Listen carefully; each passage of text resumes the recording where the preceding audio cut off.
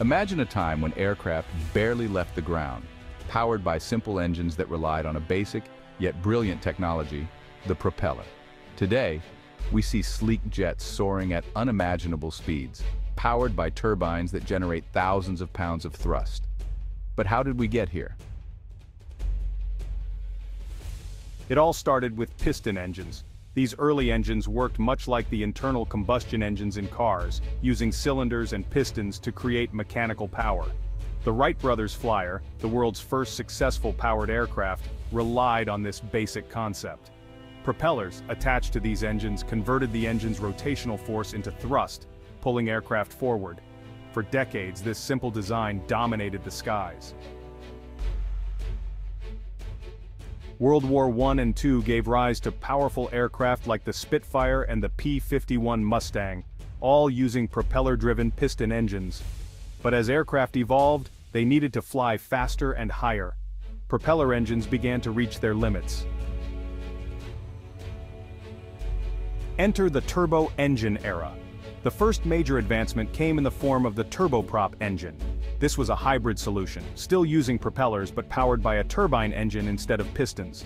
Turboprops became a reliable choice for medium-range flights and cargo planes like the C-130 Hercules. Yet for pure speed and power, turbojets were the real game-changer. By the 1940s, the jet age was dawning. The turbojet engine marked a radical shift. Instead of driving a propeller, these engines took in large amounts of air, compressed it, mixed it with fuel, ignited it, and blasted the exhaust gases out the back, creating massive thrust. The first jet-powered planes, like the Boeing 707 and military jets like the MiG-15, flew faster than anyone could have imagined with propellers. But the story doesn't end with turbojets. As jet engines became more advanced, so did the need for efficiency, especially with commercial aviation booming.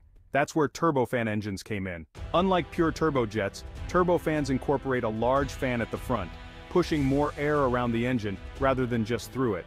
This not only increased efficiency but also reduced noise, a huge improvement for passenger comfort. Today, turbofans power nearly every commercial aircraft you see, from the Airbus A320 to the Boeing 747. So how do these turbofan engines work? Imagine an engine where a fan at the front pulls in a large volume of air.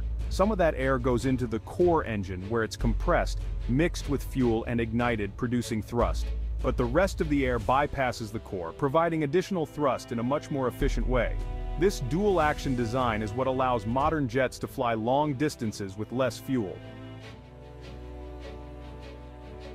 As we look to the future, engine technology is pushing even further. Today, ultra-high bypass turbofans like those on the GE9X are setting new standards for fuel efficiency. And on the horizon, we're seeing the potential for hybrid electric engines, which could significantly reduce emissions, making flying greener than ever before.